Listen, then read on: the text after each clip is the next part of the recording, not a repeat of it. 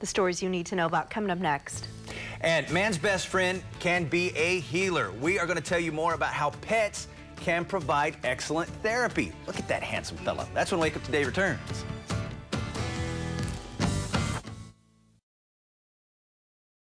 Thank you, Kelly. Pets are good for our health in more ways than one. That's why the Hawaiian Humane Society tries to bring pets to people who can't own them. Jeff Hendricks and his dog Kai, hello, are volunteers at the Humane Society's program. Good morning. Good morning, Diane. Your dog is so well behaved. Most of the time. Really? Retrievers are my favorite. He just collapsed at my feet. So, Jeff, you guys are called Joy Ambassadors. Tell us about this program. Actually, this guy is the Joy Ambassador. I just follow him around. Oh, okay. But I'm sorry. No, it's all good.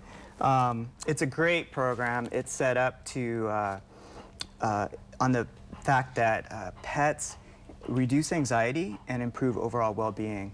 Actually, scientifically, it's been proven repeatedly that the interaction between pets and people increases the feel-good neurotransmitters, things like serotonin, oxytocin, dopamine, and we all need those hormones for our good mental and physical health. How long have you guys been doing this? We've been doing it for 3 years. We volunteer at Straub. Tell me what it's like when you go in and you cheer up patients. It's amazing. We have a miracle connection, or something magical happens every time we go. My favorite story is one where we went into an old man's room, and he must have been in his 90s, very frail. He was in the fetal position on his bed. His eyes were closed, and there was a lady in the room with us, and that was his daughter, and she was in her 70s. And the social worker said, "Would your father like to meet Kai, our therapy dog?" And she said, "Oh, no, my father has 2 feet, 1 foot in this life and 1 foot in the next." And I was just like stunned. I'd never heard that before.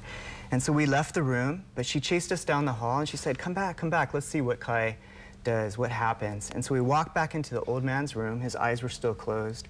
Kai walked straight up to the bed. He put his chin on the old man's bed right by his face.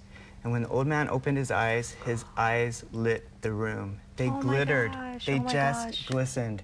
And the lady started to cry, and she said, "Oh my gosh, my father has 2 feet in this life again." Oh, so that's why I do this. So beautiful. That's why I do this.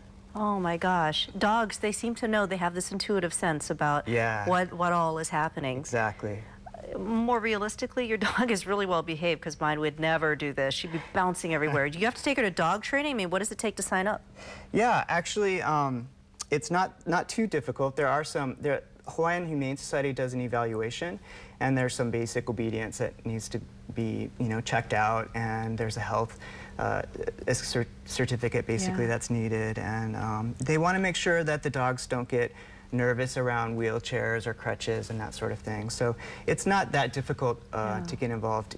People can go to hawaiianhumane.org to learn more. Okay, that was such a beautiful story. I think it would inspire both people wanting to volunteer as well as programs just reaching out for a little bit of assistance. Thank you for sharing that with us. Oh, sure. And thanks for bringing your gorgeous dog in.